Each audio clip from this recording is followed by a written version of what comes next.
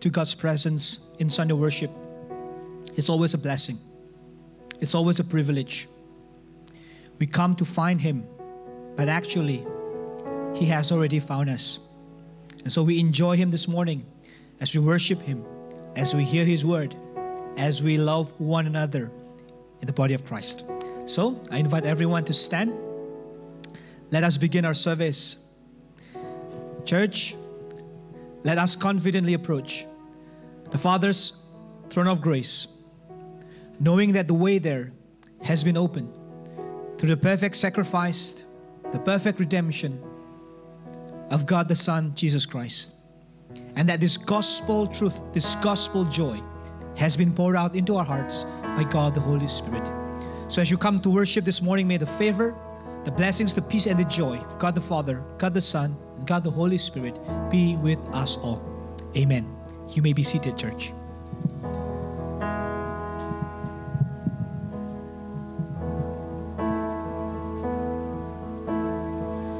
Blessed be the God and Father of our Lord Jesus Christ, the Father of mercies and God of all comfort, who comforts us in all our affliction, so that we may be able to comfort those who are in any affliction, with the comfort with which we ourselves are comforted by God.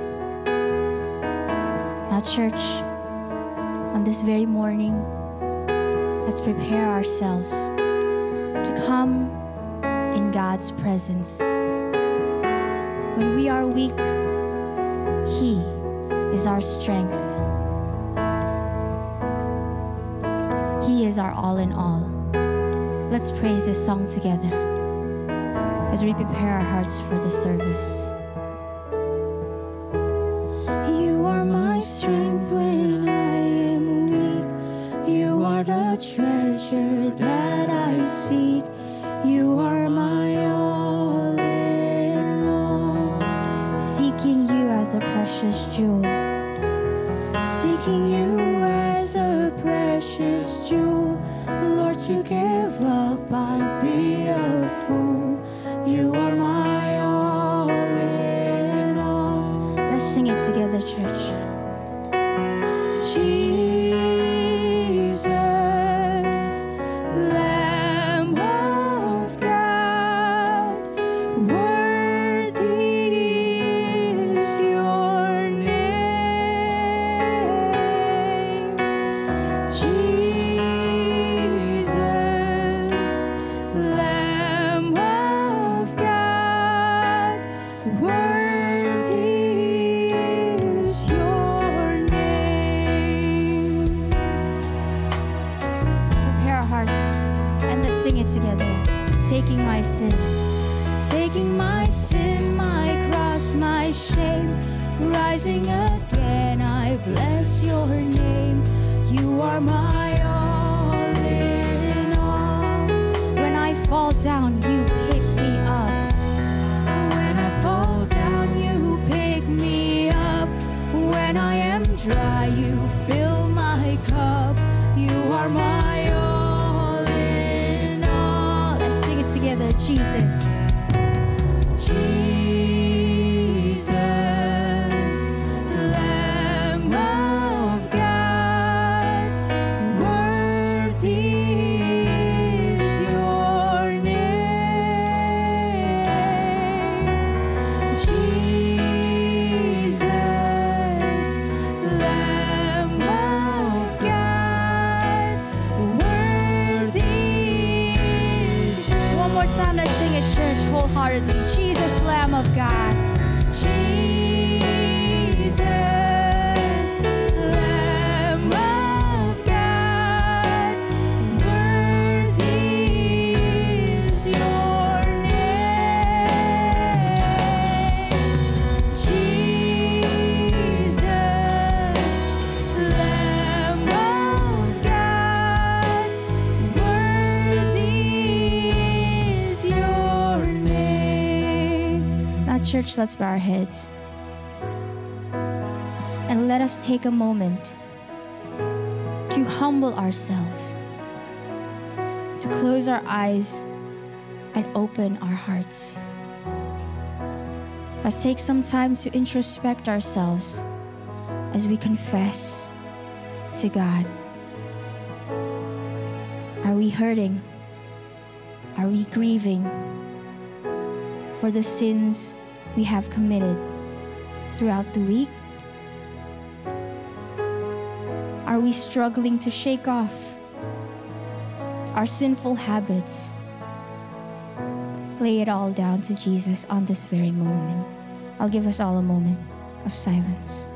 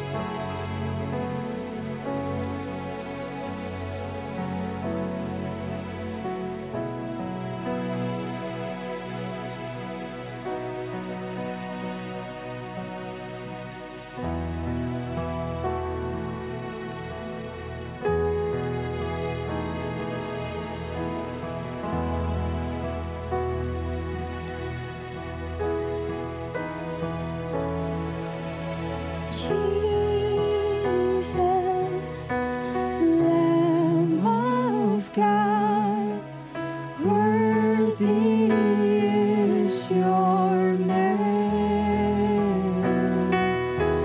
Jesus, Lamb of God, worthy is your... Let's sing it together, church. Jesus.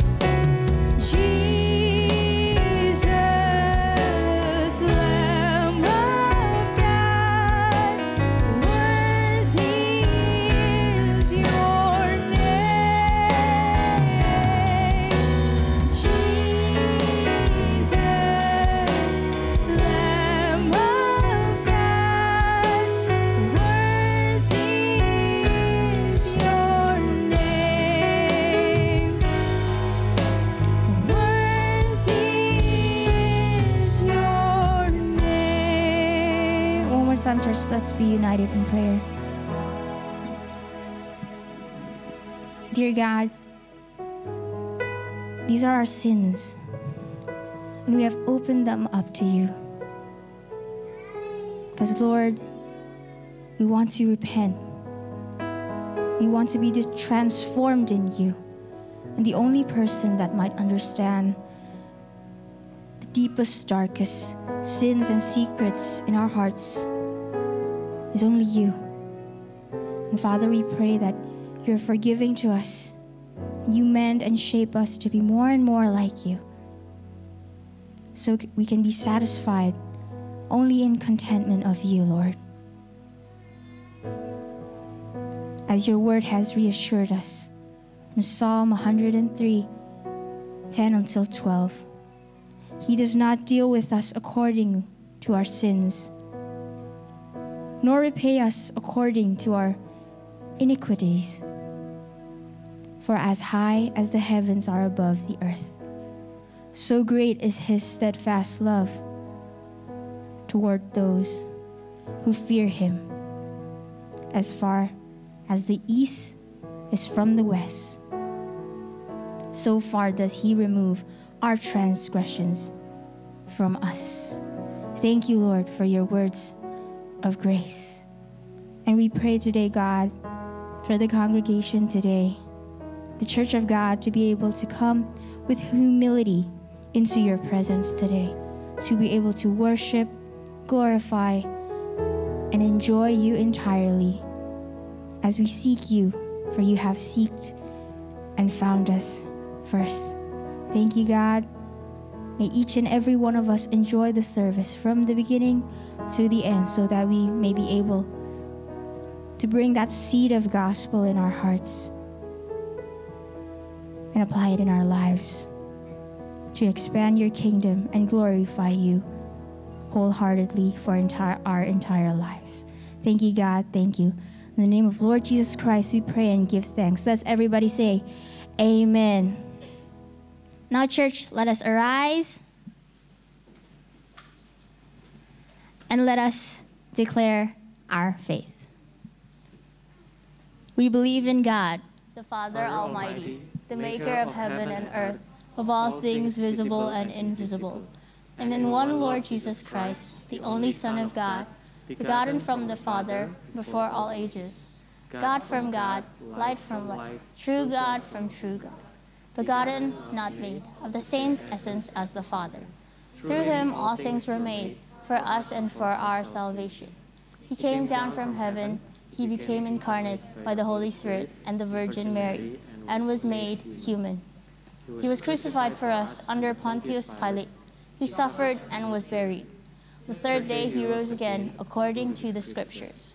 He ascended to heaven and is seated at the right hand of the Father. He will come again with glory to judge the living and the dead. His kingdom will never end. We believe in the Holy Spirit, the Lord, the giver of life. He proceeds from the Father and the Son, and with the Father and the Son is worshipped and glorified. He spoke through the prophets. We believe in one holy, universal, and apostolic church. We affirm one baptism for the forgiveness of sins. We look forward to the resurrection of the dead and to the life in the world to come. Amen. Why don't we say hi to our neighbor? Hi, everyone. And hi to those watching on live stream as well. God bless you and happy Sunday, everybody. Okay. Now, church, let's praise God and always be reminded that even in these hard times, we still have hard times in our life, right? We still have hard times. We still have a God that is very strong, stronger than each and every one of us. He is the strength of our hearts. Let's praise God.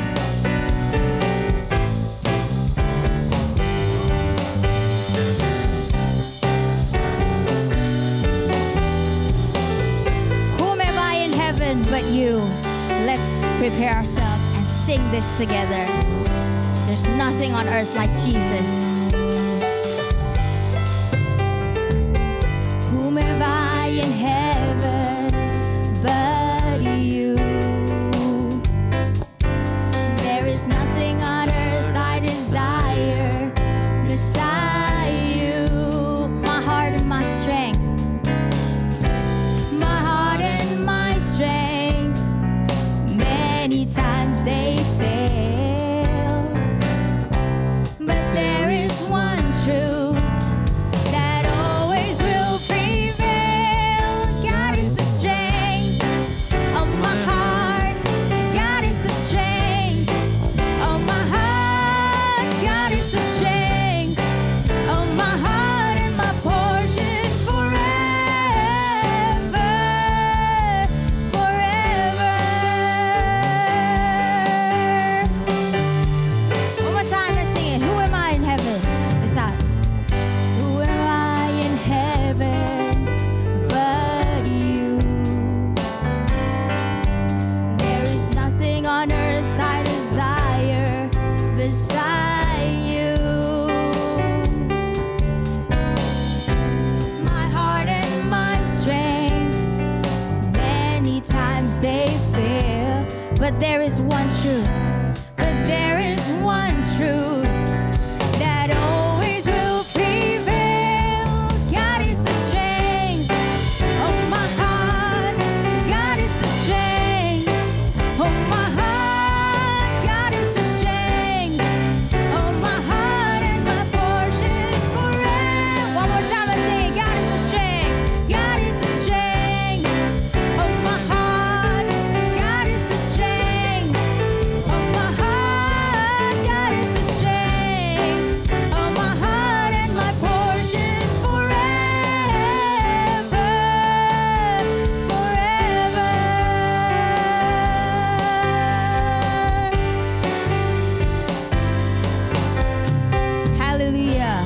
the Lord.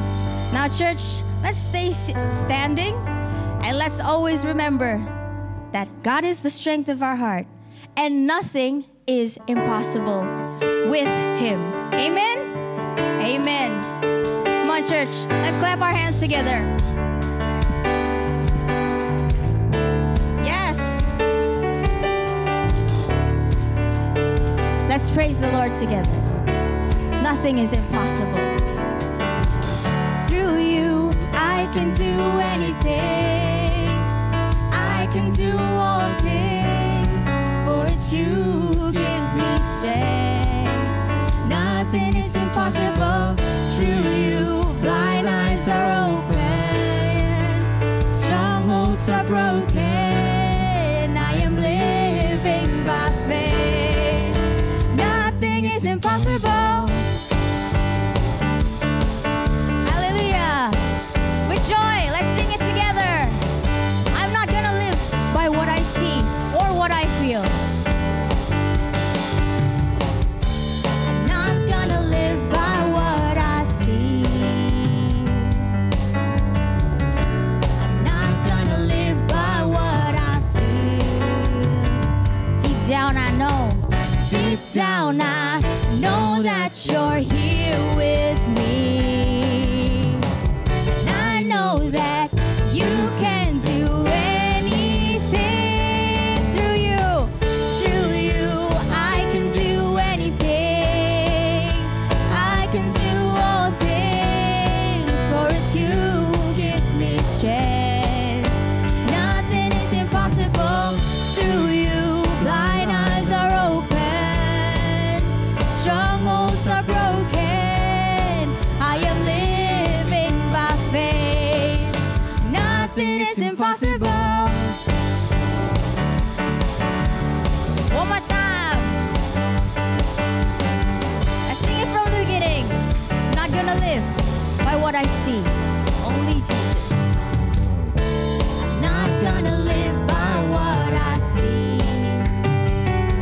Not gonna live by what I feel. Not gonna live by what I feel. Deep down I know that you're here with me. And I know that you can do anything. Through you I can do anything. And I can do all things, for it's you who gives me strength. Nothing is impossible. Through you, blind eyes are open, strongholds are broken. I am living by faith. Nothing is impossible. I believe, I believe. I believe, I believe in you. I believe, I believe. I believe. One more time, let's sing it. I believe, I believe. I believe, I believe. I believe, I believe in you. I believe, I believe. I believe, I believe in you. Through you, I can do anything. Let's sing it, church. I can do all things, for it's you who gives me strength. Nothing is impossible. Through you, blind eyes are open, strongholds are broken. I am living by faith. Nothing is impossible. I believe, I believe. I believe, I believe in you. I believe, I believe. I believe. One more time, let's sing it. I believe. I believe, I believe. I believe, I believe in you. I believe, I believe. I believe. I believe in you. Hallelujah. You may be seated, church.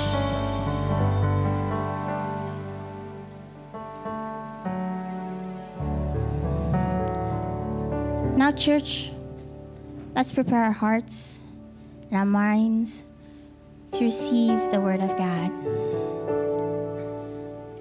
And with all the struggles in our life, let us be reminded that all satisfaction is only from Jesus. And everything that we have in our lives, let us surrender it wholeheartedly to Him. Let's prepare our hearts for the Word of God.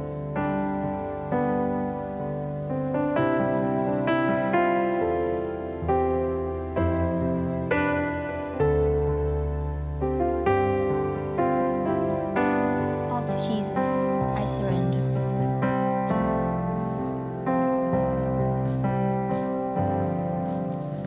All to Jesus I surrender. All to Him I freely give. I will ever love and trust Him in His presence daily live. I surrender all. I surrender all. All to Thee, my blessed Savior. I surrender all. Let's prepare our hearts again, church. Let's praise Him again. All to Jesus, I surrender. All to Jesus, I surrender. Humbly at His feet I bow. Worldly pleasures all forsaken, take me, Jesus, take me now.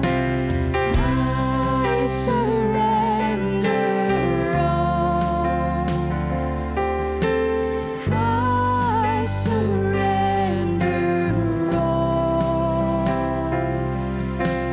All to Thee, my blessed Savior, I surrender. All to Jesus, I surrender. Lord, I give myself to Thee. All to Jesus, I surrender, Lord. I give myself to Thee. Fill me with Thy love and power. Let Thy blessings fall on me. Render all. I surrender all. All to Thee, my blessed Savior. I surrender all. I surrender all. I surrender all. I surrender all. All to Thee, my blessed Savior. I surrender all. All to Thee, my blessed Savior. I surrender all. Can I get the Sunday school children and the teachers, and also the parents or the caretakers? Can I just really quickly pray for you? Hey, hello Fania and Jason. Okay, come. Kok jauh banget. Okay, let's pray. Lord Jesus, thank you so much for these children. I pray that as they go to Sunday school, they will enjoy you, they will enjoy their class, they will enjoy their friends, and they'll get to know the God of love and the God of power. Pray for the teachers and the parents as well, God, as they accompany them, so that they give them wisdom and compassion for today's lesson. Thank you. In Jesus' name we pray. Amen. Amen. Off you go. All right. Thank you, everyone.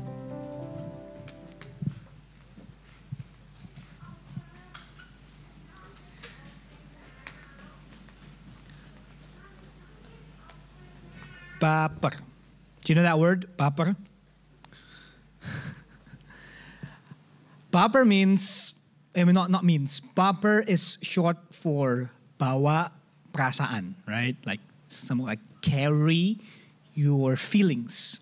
You know, that's one of those sayings in Indonesian that basically meant how sometimes and often we take things personally, right?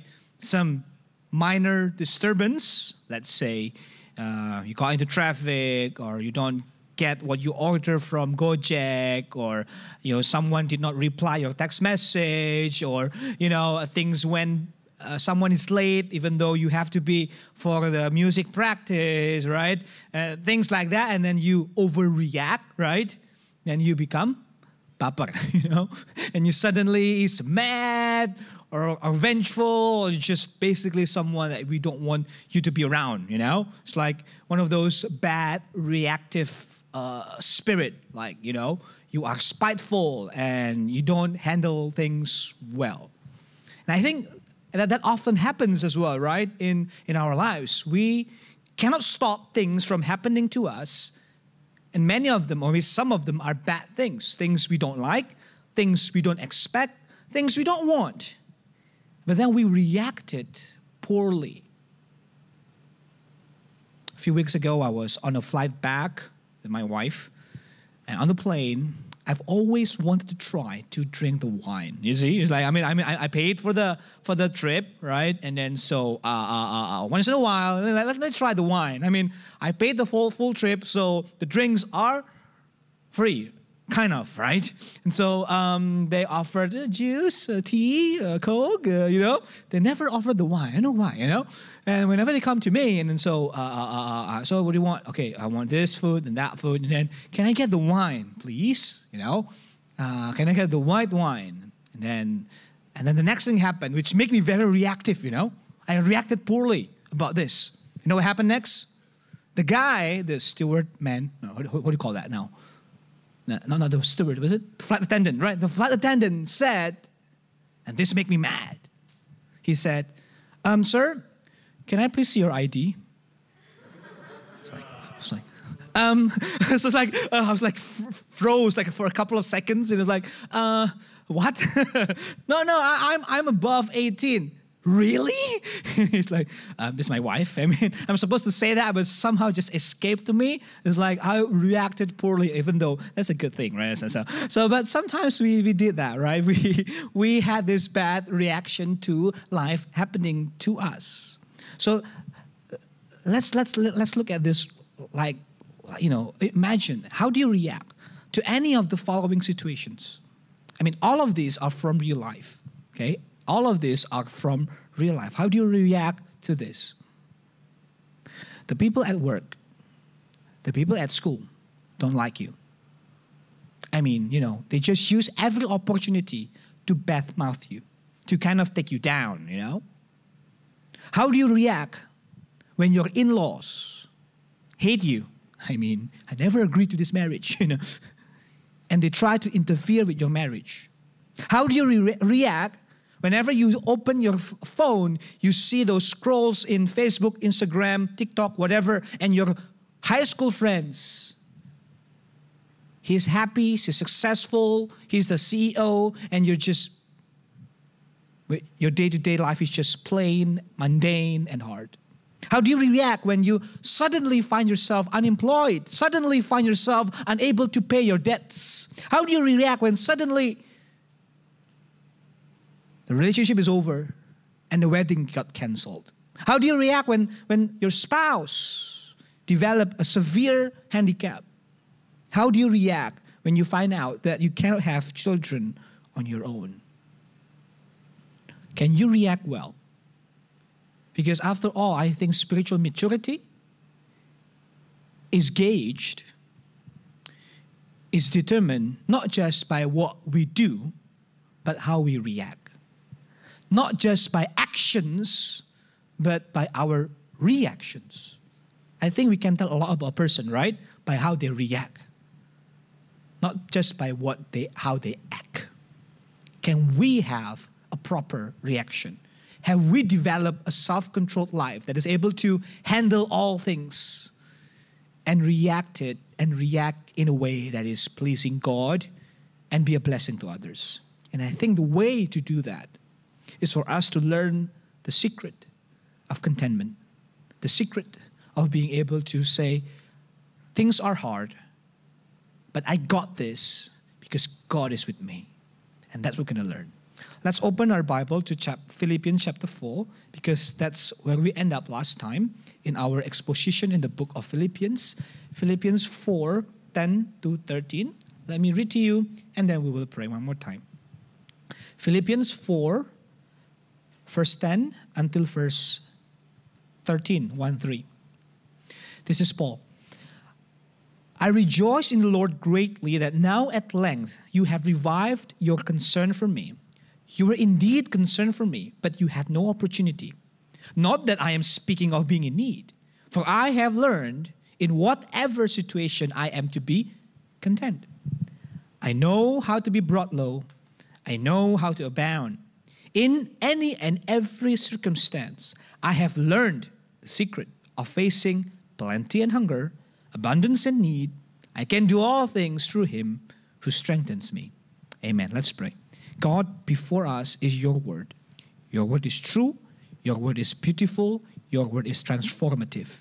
Help us now to humble our hearts, open our lives, so that we can be comforted, challenged, guided by your holy voice. Father, I am weak and sinful preacher. Help me.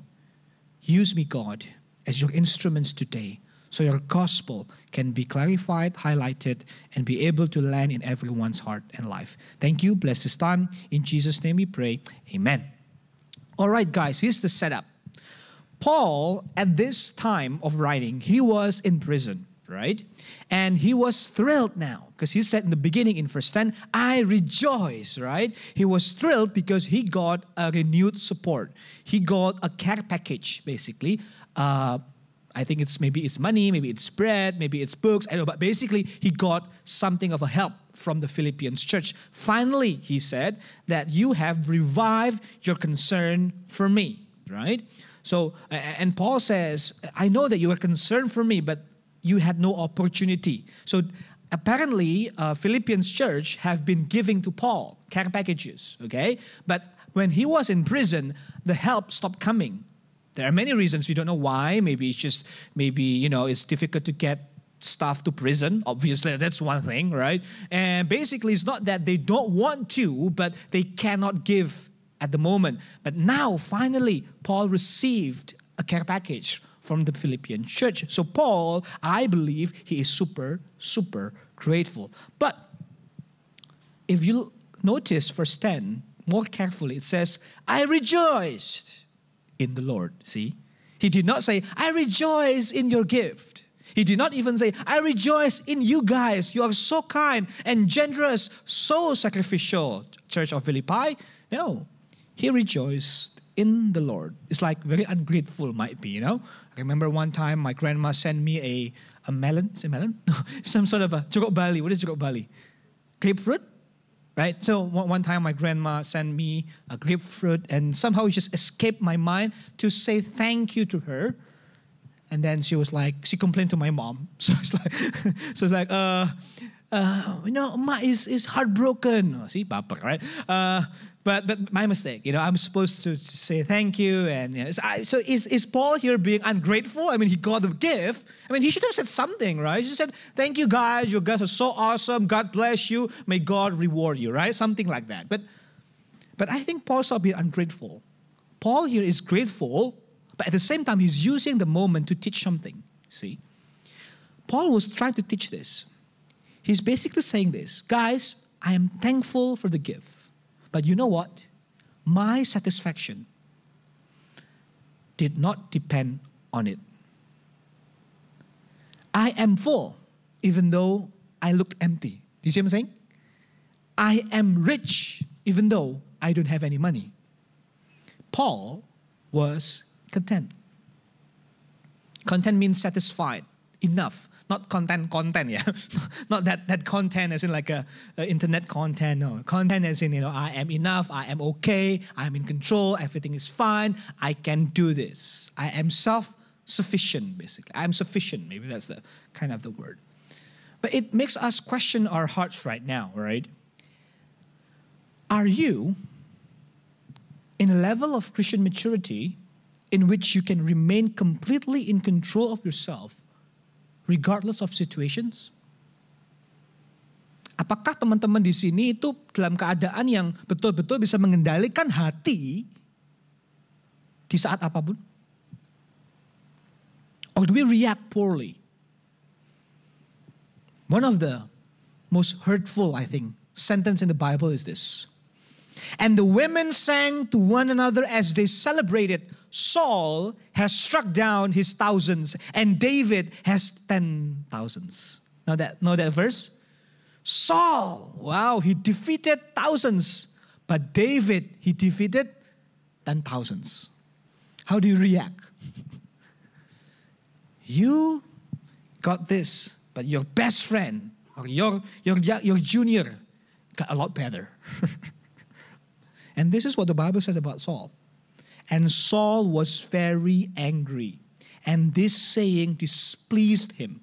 And Saul eyed David from that day on. And you know what happened next, right?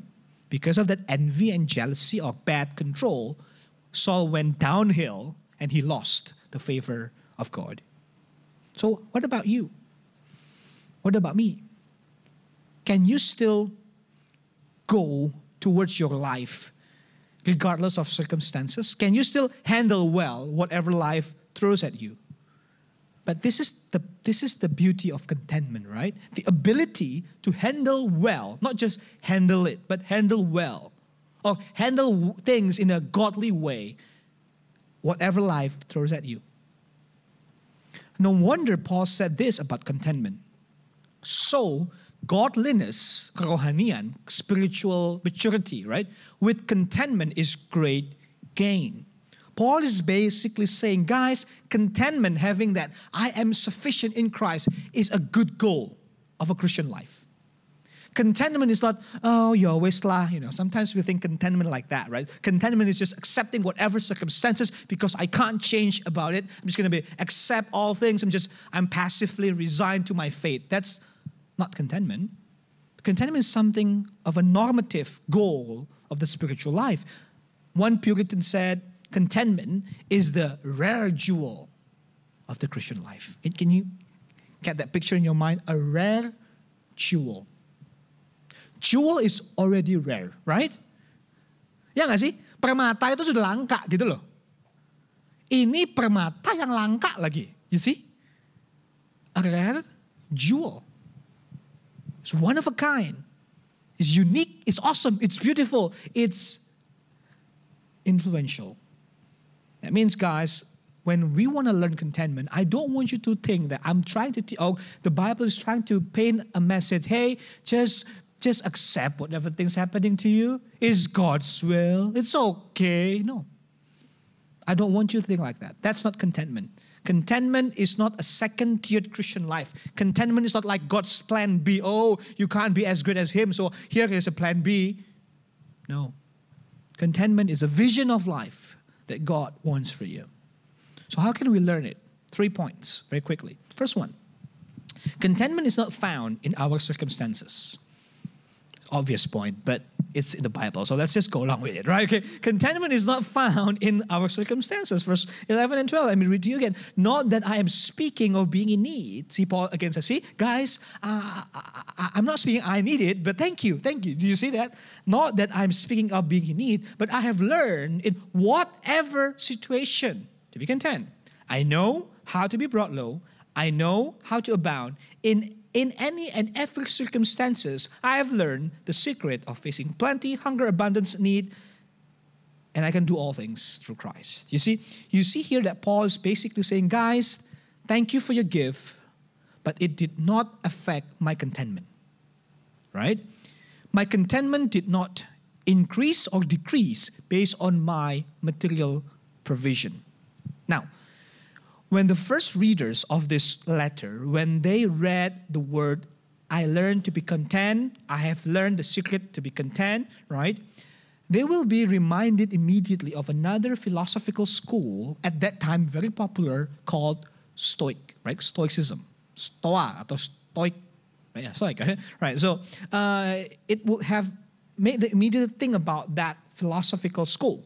For the Stoics, contentment was the king of all virtues. It's like a Stoic is someone who is content. I mean, like that's who they are, right?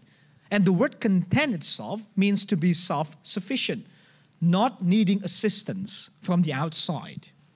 So is Paul teaching this kind of Stoicism? Is that what he's trying to do?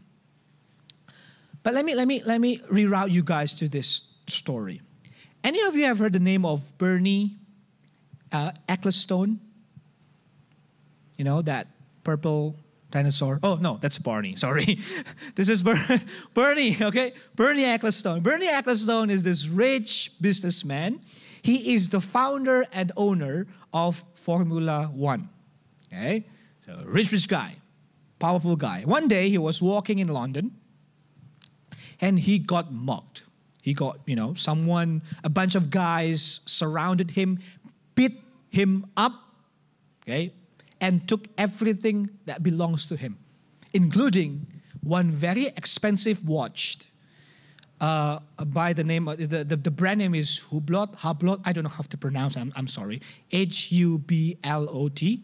Is it, anybody own the watch? Maybe you want to donate to the church? No.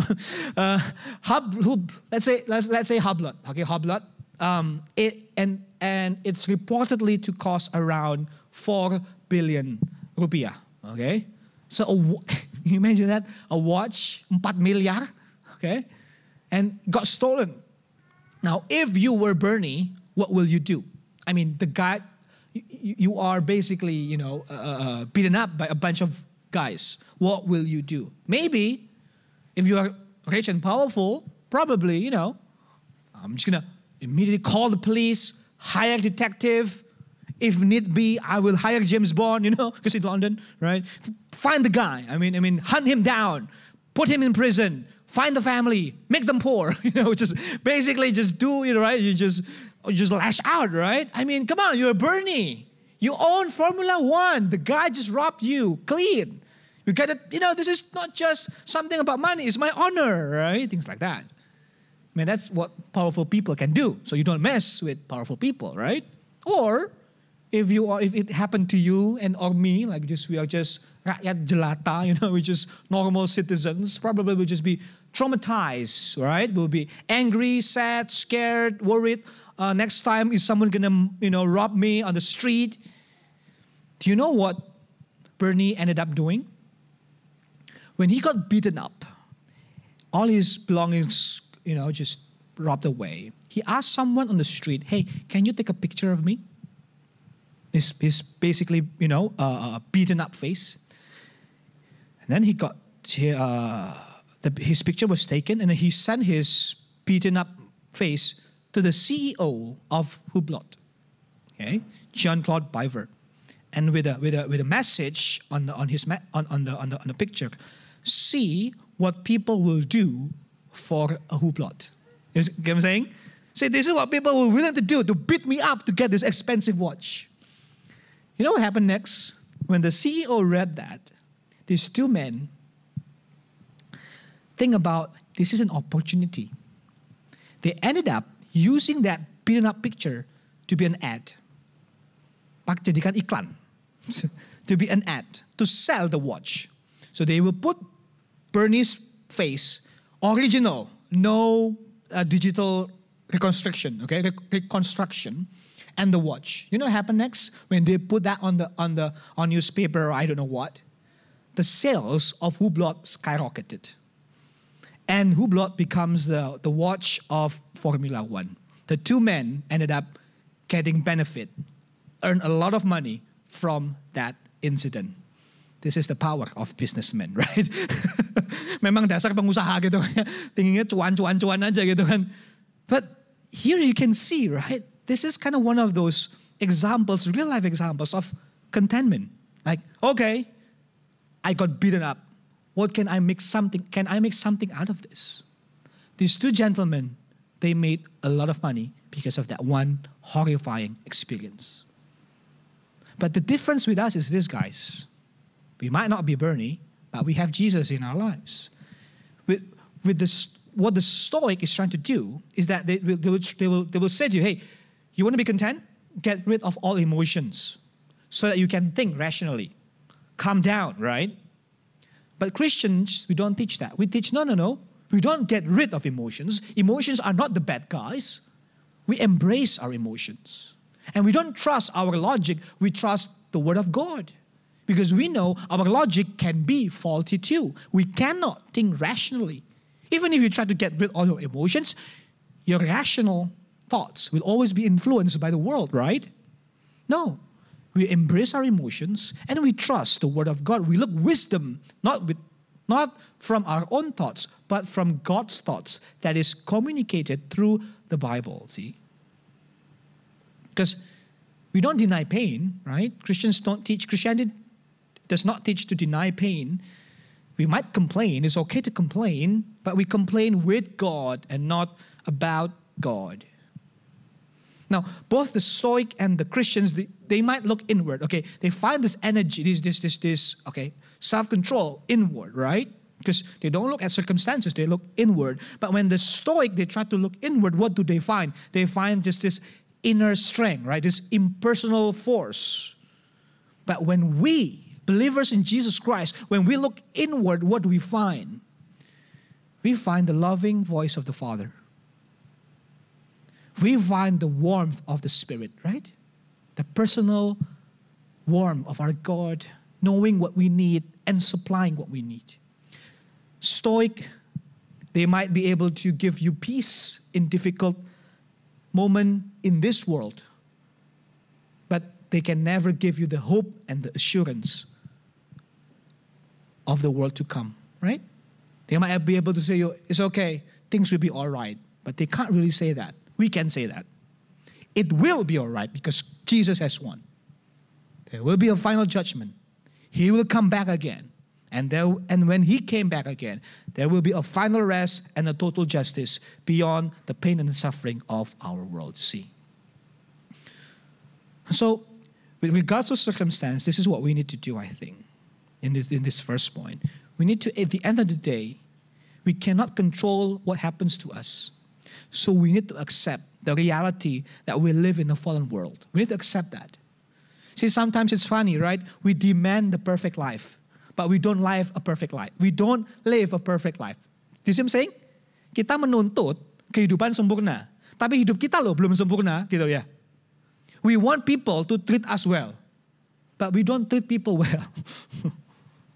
So, we have to accept, we live in a fallen world and God does not owe us blessing. God does not owe us comfort. In fact, it's the opposite. We are sinners. Sinners don't make demands. Just like criminals don't make demands. I mean, you are criminals. You shut up, basically, right? But by the grace of God, He pardoned us. See, I guess what it means maybe is this, and this is going to be a difficult sentence for some of you. Here you go. At the end of the day, it means there are trials which we cannot change into blessings. There are burdens which we cannot lay down. There are crosses which we must continue to carry. And there are thorns in the flesh which must remain with the persistent pain. See? Sometimes not all of our problems will go away, right? Like Paul said, God, please remove this thorn, right? Tuhan, jauhkan duri ini dari aku. Tapi Tuhan bilang, enggak. Anugerahku cukup. Well, my grace is sufficient for you, right? See, sometimes, I don't know what, sometimes maybe in your life, there are some things that you cannot change. I mean, you pray, you fast, you ask people for help, but that problem persists. And maybe It will persist until the day you die. Maybe, I don't know. Or maybe that's someone that you don't like. Or maybe that's someone that makes you suffer, they'll die. But here's the promise. Even so, God's plan will not let us down. I don't know what kind of crosses that you bear right now. And I don't know how long you have to carry that cross. Maybe 5 years, maybe 5 minutes, maybe 10 years, maybe 10 months. Or even maybe your whole life, you're going to have to carry that cross. Because Jesus said, you're going to carry that cross your whole life. Even so, God's plan is always the best. You trust Him and accept. That's the first one. Contentment is not connected to circumstances. Secondly, contentment is learned. Notice how the repetition, that's one of the things when you learn the Bible, is to notice the repetitions, okay? It's one of the simplest and very helpful. Verse 11 to 12 says twice, in whatever situation I have learned to be content. I know, right? I know how to be brought low. I know how to abound.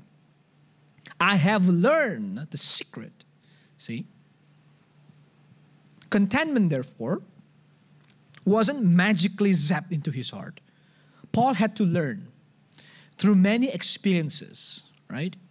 I mean, and we know how Paul suffered, right? We know that he suffered shipwreck, torture, imprisonment, persecution, church conflict, rejection. He really knew how to be brought low, how to be poor, and things like that. But at the same time, we know Paul also experienced comfort and joy and blessings. For example, in Acts 16, he stayed in the house of a wealthy Christian by the name of Lydia.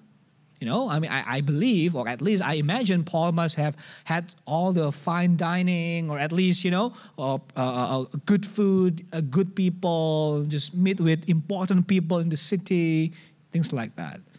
But basically, Paul is using these extremes, high and low, abound and poverty, to tell us there's a challenge that comes with each position. And you got to learn it. See, but first of all, I want to say this. I have learned means that it's not just like, okay, I learned from a book, or I learned from a textbook, or I learned from a, you know, like a former school type. I have learned means to learn from experience, from practice, and then you carry some reflection from there. But what is interesting, let me try to flesh this out, okay? What does it mean to learn contentment? Let me try to put some details so that we can practice it, okay? So in the Greek, there is a significant personal emphasis. There's a significant personal emphasis. In the original Greek, it says like this: he himself learned that he himself must be content. That's kind of the proper sentence, right? He himself learned that he himself must be content. So it's like saying, no one can do this but Paul, and no one can learn contentment but you. You have to be intentional. You have to make an effort to learn contentment. Okay, how does this help me? Let me give you one simple illustration. This might be a cliche. Just disclaimer, okay? It might be a cliche. It might be a bit stereotypical, but bear with me, okay? I think every woman has had the following conversation with a man, especially a husband, who is standing by an open fridge, you know, like an kulkas, you know. Imagine, you know, let's say husbands here, you know. You open the fridge and you say, hey, where did you put the butter, right? And then your wife said, in the fridge. Where? I can't see it. I put there 10 minutes ago. No, it's not here. You must have put it somewhere else. It's definitely not here. You know how we guys, we can look at something and we can't find it, right? We scan and no, it's not here. Where's the butter? And then no, it's not here. I cannot find the butter in the fridge. And then suddenly your wife comes and then she just puts her hand inside the fridge without even looking. And then pop up comes out a butter. It's like, whoa, my wife just made a magic trick. Or whoa, you know, like she created something out of nothing. It's like, does that happen to you? I mean, guys, wives and husbands, like somehow women they say they are better at finding things. Like, sometimes when you have we guys, we can't find our socks, we can't find our keys, we can't find our wallet. But then we say, where is it? I can't, it's not here. Itu loh. Over there, you see? And that's quite interesting sometimes. And then sometimes women sometimes feel that this is a trick to drive them mad, or women think men play dumb deliberately and just try to, try to make a fool of the wife. But the point is, and then ironically, sometimes they say men cannot find the keys, but women cannot read the map. So anyway, it's just kind of balanced out. But see, the lesson with that is that to find something, we have to really look for it. I mean, that's like a cliche. But here's the thing, sometimes about good things, we need to adopt this kind of mindset of like a hunter. We hunt down goodness and beauty. Because you know what? Just like when we try to find all things, just like we guys, we cannot find it. We see all the things in the fridge, but we don't find the one thing that we want. It's the same. We see all the bad things in our lives. You see? We notice bad things first, right? We notice the traffic first, the bad grades first. We notice the bad words first. We notice the brokenness, the suffering, and if you go to the restaurant, you look at you look at the price first, not the the menu first. You saying, kalau murah itu enak gitu. You see, we notice the bad things first. In order to find the good, we have to, hey, itu loh, di situ loh. Over there, we have to look at it. See, we have to find it. We have to purposely want it. With the bad things in our lives, we don't have to want it. It comes to us like a automatic. We are hardwired to notice bad things. But with the good things in life, we need to want it. We need to hunt it down. We need to be able to say, despite all the bad things happening to me right now, I have problem in my work. I have problem with my in-laws. I have problem at school. I have problem at church. I have problem with my bank account. I don't know. Despite all of it all, there's a goodness there. God is still blessing me with A, B, C, D, E. You see what I'm saying? We learn contentment by hunting down the goodness and the beauty that God has given to us. Because I believe, guys, God will never not give us a blessing. Pasti ada berkat setiap hari. Amin gak sih? There must be God's blessing every day. There must be. But you need to hunt it down. And secondly, how we learn about this is Paul here said, right? He learned contentment through, he kept going back and forth, right? Plenty, hunger, abundance, need. Paul is saying this, in both of the situations, I learned to be content. It's interesting, right? I thought we must learn to be content only in times of need, right? But Paul said, no. I know how to be content, not just when I lack food and money. I also learn to be content when I have a lot of money and a lot of food, basically, right? John Calvin believed that, what? Being content when you have a lot takes even more dependence on Christ than being content when you have nothing. Basically, Calvin is saying being content when you have a lot is more difficult. Because we have a lot, right? You don't need to rely on Christ anymore, you see. So basically he's saying, be careful. Be careful. Because you don't know the whole story. Sometimes we want other people's life, right?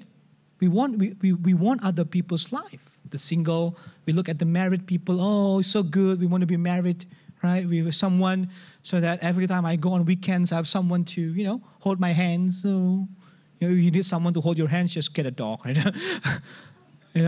But then you ask the married and they say, we want to be single again. You don't know what I'm handling with at home, Those who are, who is in school. I really want to work. I want to get out of this. I don't want to do homework anymore. I don't like to take exams anymore. I'm tired of this, all the schoolwork. I want to be like that Coco or that Cheche because he's in the workplace. And you ask the one working, you don't know what I'm facing. I have to face traffic. I have to face angry bosses. I don't get bonus, See, you don't know. Maybe some of you, it's so good to see someone who has their own business. I don't have to, it's like they earn so much money when they can be their own bosses, right? So successful. I don't want to work in an office. I don't want to be an employee. I want to be an employer. I want to be the boss. But you ask them, you don't know. If you are a worker, after you finish your working hours, 5 p.m. let's say, you go home, you don't carry your work with you, right? Just okay, I'm done for the day. I can eat, drink, have fun. But you ask the bosses, you ask the business owners, no. There is no working hours for them, 24/7, 36/5, yeah, right? You think all the time about the work. You think about how to pay your employers, right? Employees, you think about how to pay the debts. You think about a lot of things to think about. Don't forget. See, it's like a tree, Imagine a forest and you have one giant tree. You know what happened to that giant tree? Number one, the higher you are, the more visible you are. People are going to see you, right? And number two, the higher you are, the wind is stronger. And number three, the higher you are, the more scary when you fall. See? So you don't know. So maybe if you know how other people's life, no matter how amazing they look to you, maybe if you know, you will not want to exchange your life for theirs. You don't know. And so, I guess what I'm saying to you is this. There is a lesson and blessing in every season, wherever you are. There's a lesson. If you are not at the place that you want to be, there's a lesson in there. If you are in a season of need, if you are in a season of poverty, maybe that means God wants you to learn humility. God wants you to learn patience and trust. There's a lesson and a blessing in every season. If you're single here, don't wait around and wonder, when is God going to bless me? Or let me change it. If you are poor here, I don't want to say that. If you lack money, if you don't get promoted, if you don't get the child that you have been wanting for, if you don't get all the prayers, don't sit around and wonder, when is God going to bless me? You might find it hard to believe, but God is blessing you. I guess what I'm saying is, you don't have to wait until you are married. You don't have to wait until you have a certain amount of income. You don't have to wait until all the dreams come true to start your life. Get going with what God is doing. Get going with what God is doing. And when God gives you what you want, the singles, let's say, I'm going to use a single because it's just an easy example. If you are called to be single, God will sustain you. And then if God does bring along that person, He won't do it because you are so obsessed about her or about him, but because you focus on what God is doing, you see? And in the end, guys, let's rearrange our desire, our hope. That's how we learn. So we see that we need to hunt the goodness. That's how we learn. Second, how we learn, we know that every season has blessing and lesson. And finally, we learn to rearrange our desire, rearrange our hope. Paul said, if I have to borrow 1 Timothy 6, Paul said, having food and clothing, let us be content with this.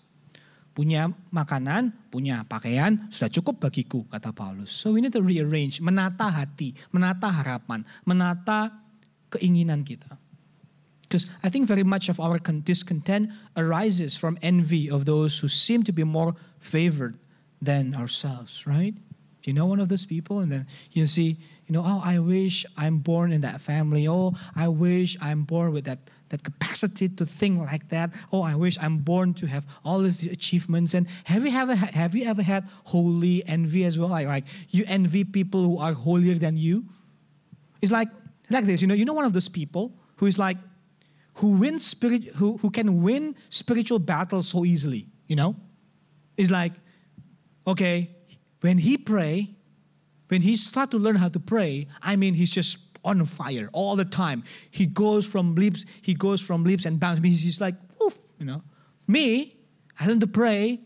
I proceed one step, but I went back 5 steps. You know what I'm saying? I learned to kill this sin. It works for a moment, but then I struggle with my sin again. You see, like back and forth. So I progress in my spiritual life so slow, like a turtle, But that guy, he just pray one time, just read the Bible. Now he's a pastor. I mean, have you ever had like that kind of envy? Kok bisa ya orang itu rohani cepat gitu loh. Saya mau baca Alkitab aja mau mati. See? I wish I had his spiritual stamina gitu. I wish aku bisa punya prestasi rohani seperti dia. Pernah gak sih? See, but I want to say that, and moreover, our society has this checklist, right? And not only that, we envy people who think we have been shortchanged. They got a better life. Moreover, our society has that checklist. Like you are this far along in life, therefore you should have achieved these things. You see what I'm saying? Like, okay, how old are you? 20? 25? Oh, you should be married. So if you're not 25 and married, somehow you're less than a person or something, How old are you? 30. How much in your bank account? So. Oh, you are a failure. You see? Tahu nggak sih? There's society has that expectation, right? If you are by this, you have that degree. If you have that house, you have, where do you graduate again? From this school. Oh, you must be successful. No, I still live with my parents. See? And people look at you funny, right? But here's what I'm saying. By God's grace, our self-worth and our meaning is not determined by all of those things. It's determined by God. He loves us. He accepts us. We are His children. And please, comparison is always a losing game. It's always a losing game. And stop obsessing over alternate reality. Sometimes we obsess, if I marry him, if I marry her, my life will be better. If only I said yes to that job offer, I think I will have more money now. If only I go to that church. If only I go to that school, maybe today I'm not miserable like this. You see? And we live in the fantasy land every day, wondering life will be better if only.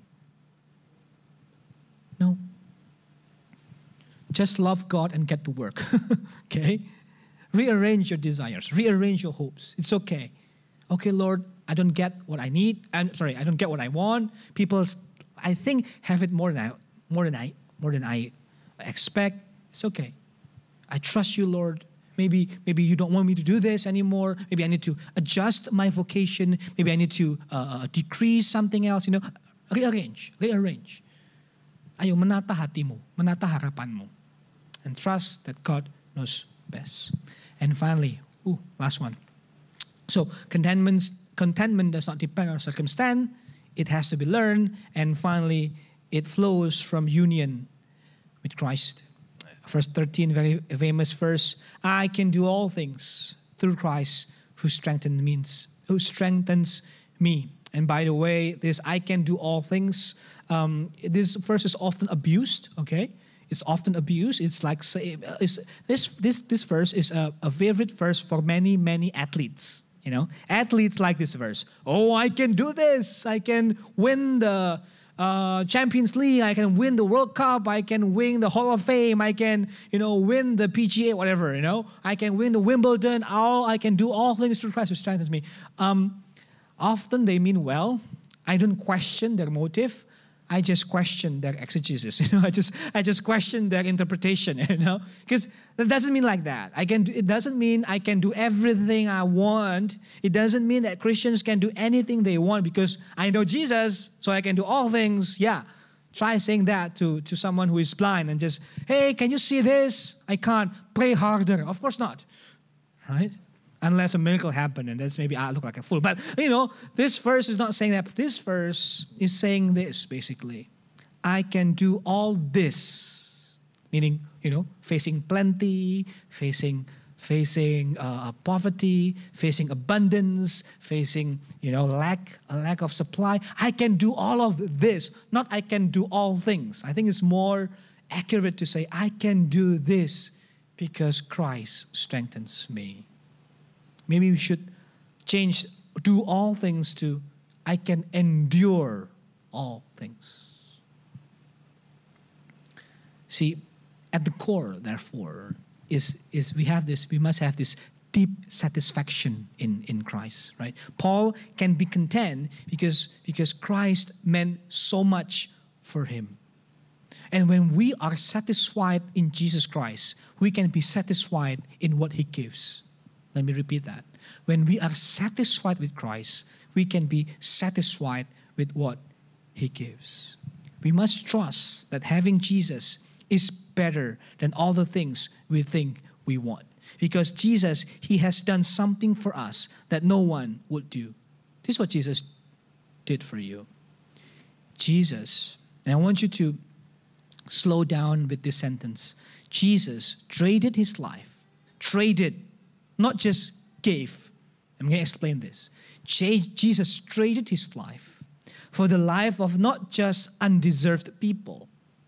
He traded his life for the life of hell-deserving sinners. Do you see the difference there? You see the small but very, I think, significant.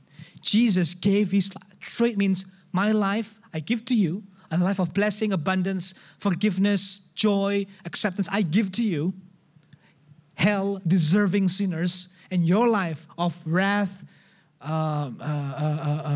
justice, and all that, you give it to me. Do you see?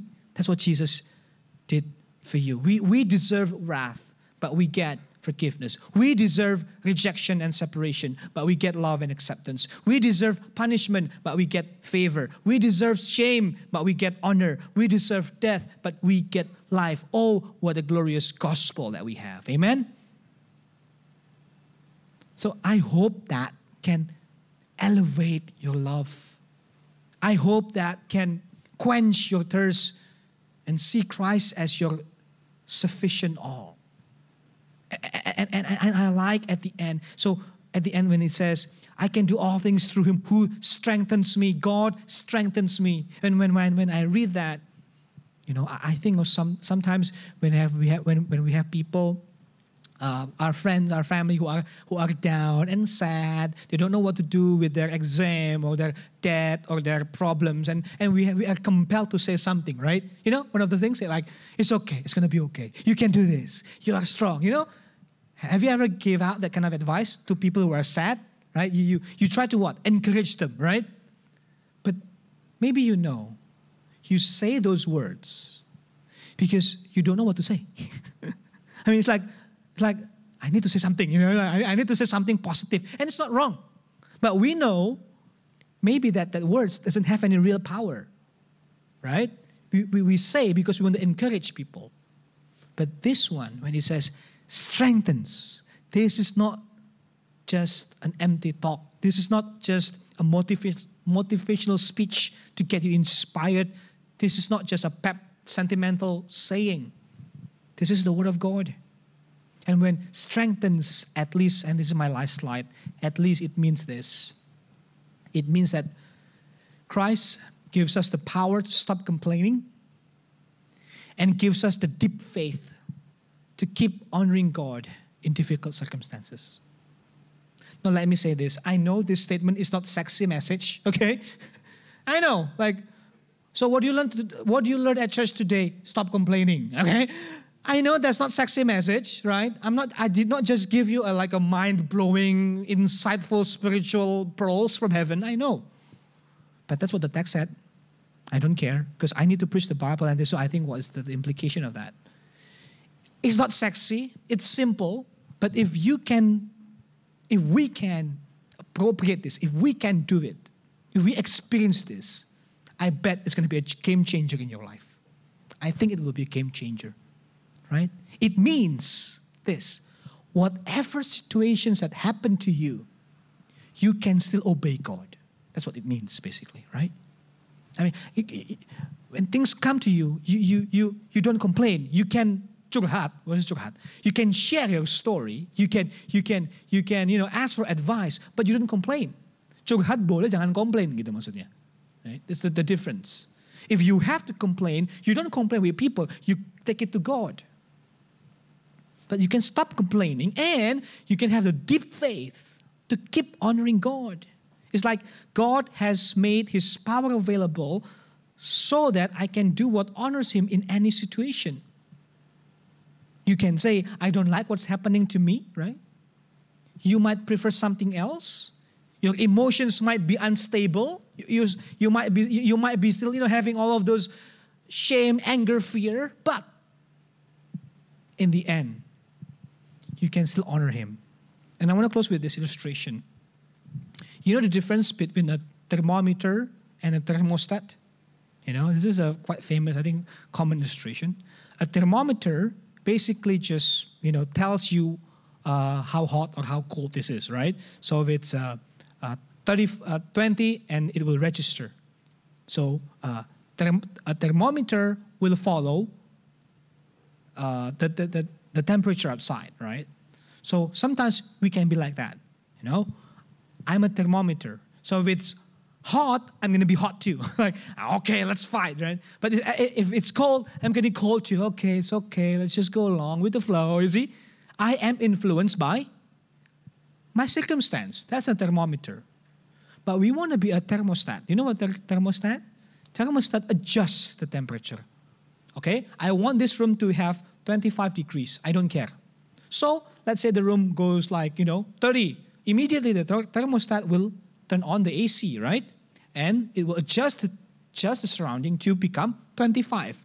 The thermostat determines the situation. If it's too hot, it will give more cold. If it's too cold, it will decrease the cold and give more heat, right? So here, basically, Christ gives us the strength not to be a thermometer, always influenced by the world. Christ gives us the strength to be a thermostat, to become an influence to the world. Do you see the difference? Kita tidak dipengaruhi kayak termometer, ngikut aja.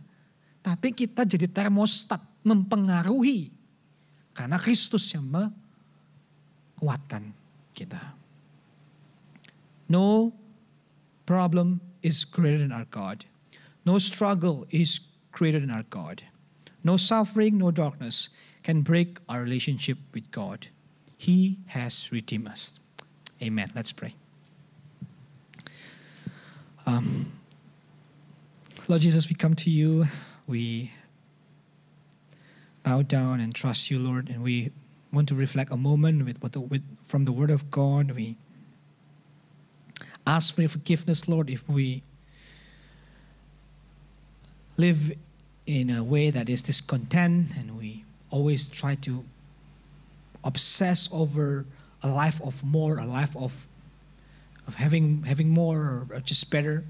Help us to be content. Help us to find your calling even when it's difficult. And help me, Lord, to love you and love others when things get difficult so that we can keep honoring you in all circumstances. Thank you. May this word today inspire and comfort us, guide us to become more like your Son. In Jesus' name we pray. Amen.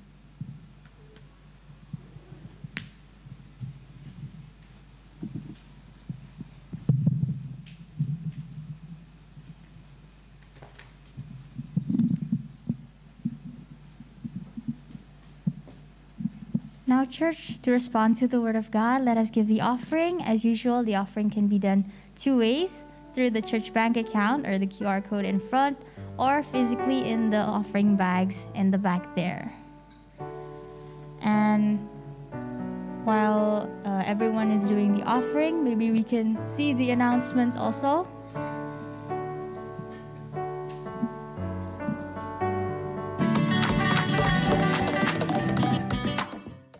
Hello everyone. Welcome to Reform Exodus Community. This is our church. This is our home. We would like to extend our warmest welcome to you, especially if this is your first time joining us. If you'd like to get connected with us or you need someone to pray for you, please don't hesitate to call these numbers.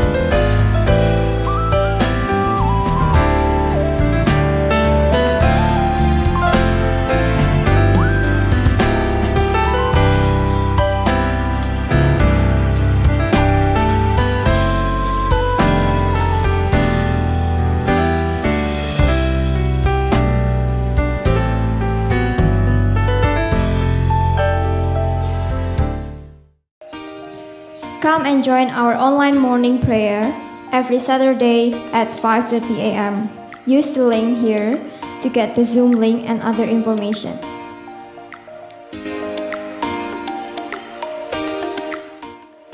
Come and join our discipleship group. We have one in each our local church. Please take a note of the day and time. Let's keep supporting one another and growing together during this hard time. That's all for our weekly announcement. Let us hold fast the confession of our hope without wavering, for He who promised is faithful. God bless you and see you next week.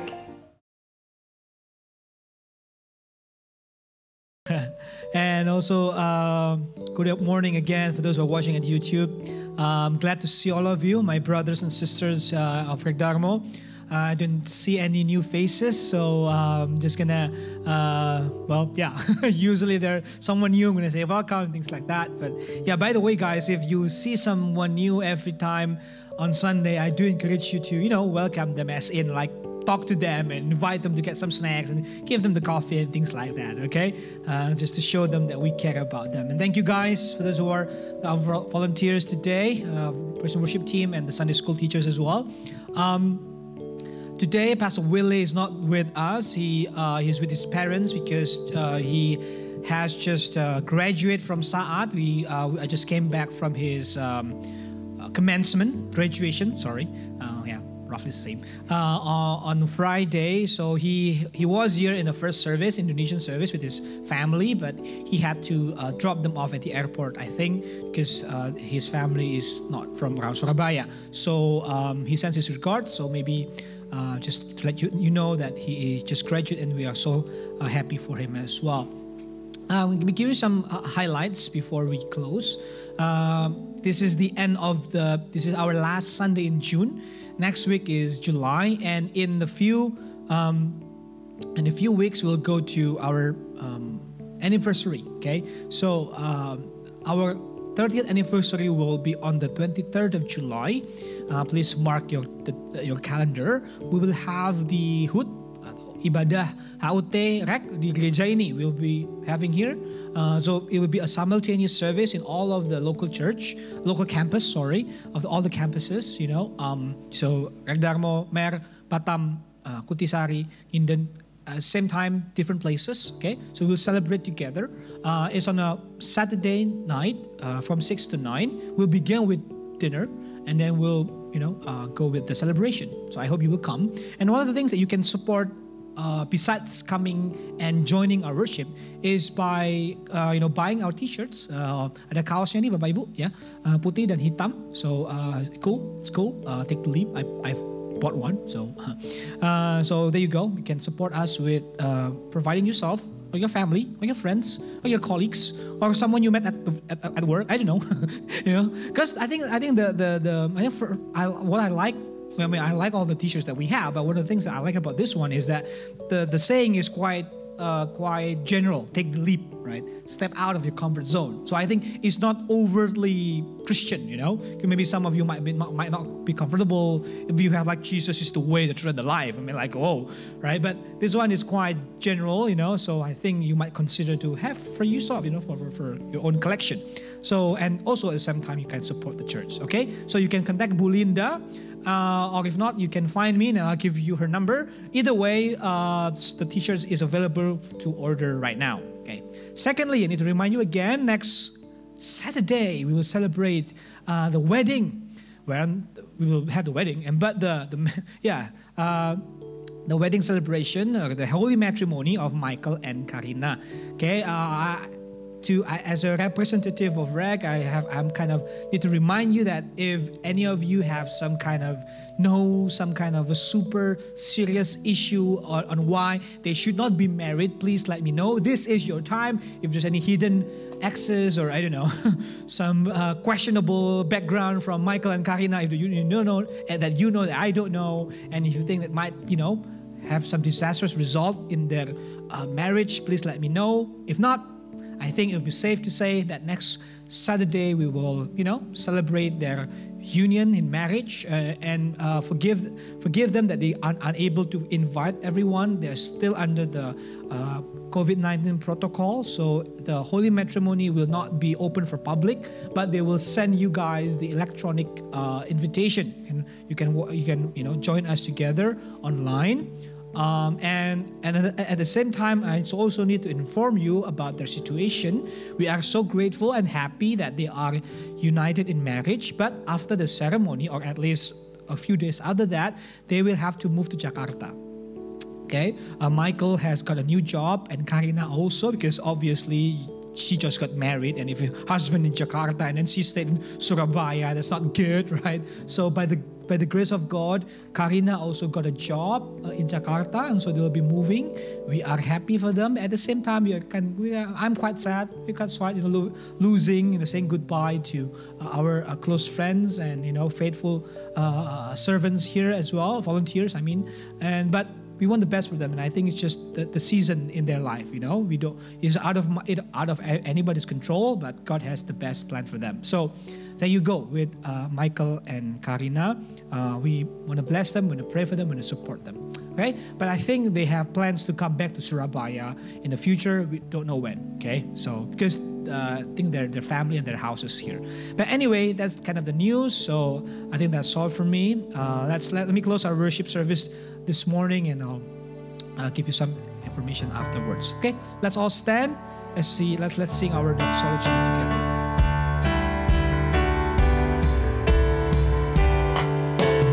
Praise the Father, praise the Son, praise the Spirit, three in one, God of majesty, praise forever to the King of Kings.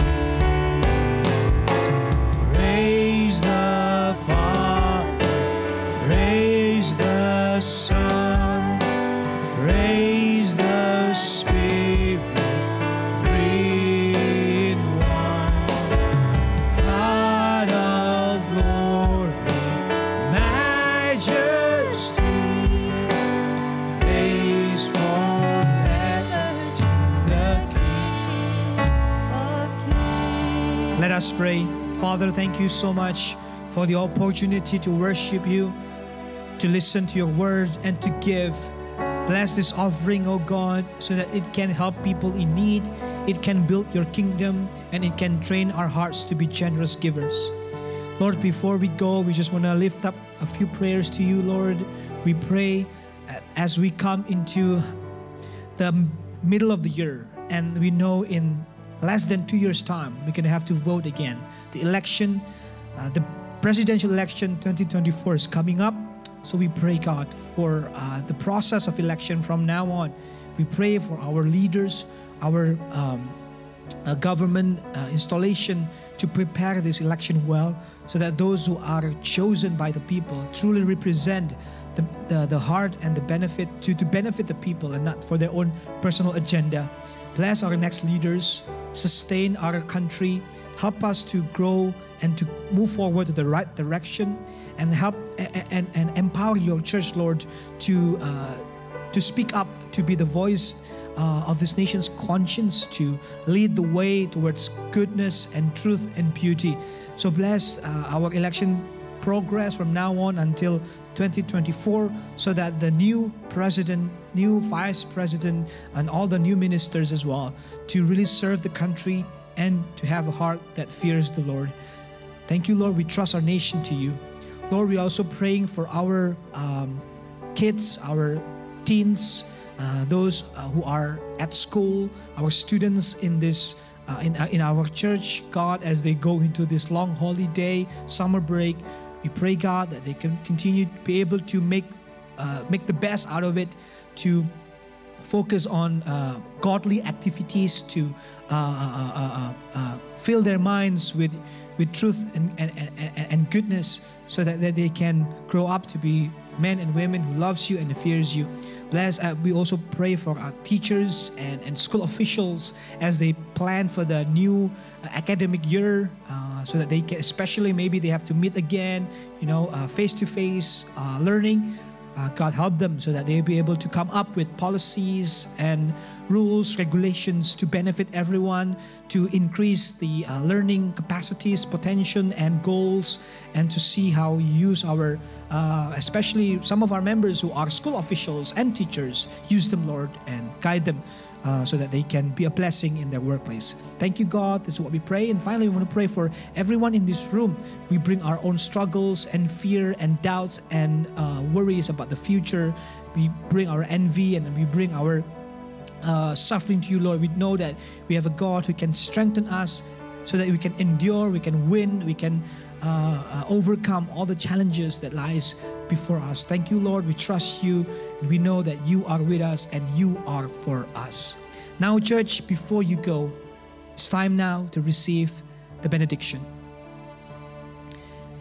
May the grace of our Lord Jesus Christ, the love of God the Father, and the fellowship of God the Holy Spirit be with us all from now on until forever and forevermore. Amen. Amen. You may be seated, church. The service is over. Happy Sunday, and God bless you.